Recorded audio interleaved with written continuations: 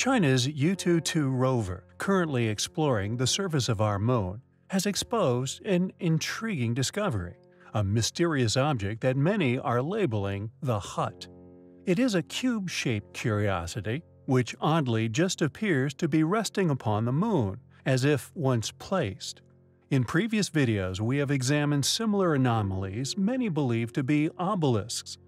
We can visit other people with their habitation. We can keep track if there's something very important to be developed from the moon. Together, we can explore the moon and develop the moon. We should go boldly where man has not gone before. Fly by the comets, visit asteroids, visit the moon of Mars. There's a monolith there, a very unusual structure on this little potato-shaped object that goes around Mars once in 7 hours. When people find out about that, they're going to say, who put that there? With even Buzz Aldrin himself claiming there to be a monolith on Phobos, one of Mars' moons.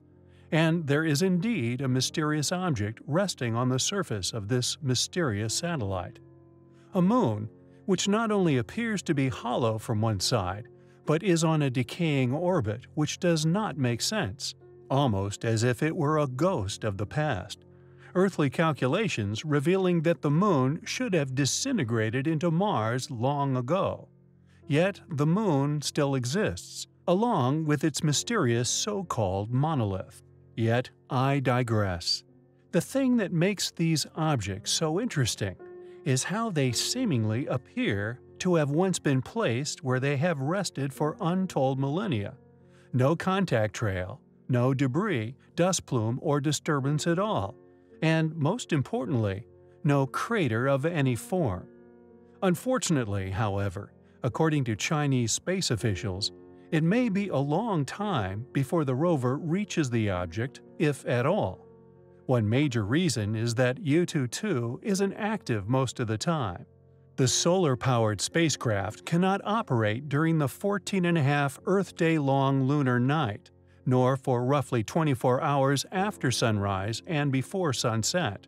Yutu 2 also stays offline during lunar noon, as temperatures at that time can reach 127 degrees Celsius. What is this object? Further photographic study and detailed research into its precise location needs to be undertaken. It is an object which we find highly compelling.